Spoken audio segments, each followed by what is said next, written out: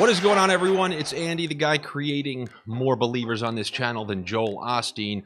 Every single last thing went the way that we, and by we, I always mean me, thought it would. The Devils, they threw a nice beating to Detroit. That was an easy win. Then in the next game, we won. We won the under. Braden Point came through with the point, and did you see Stamkos letting those shots fly on the power play?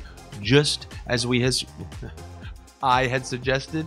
That was fantastic. And then lastly, the snip of the night, the first period in Anaheim.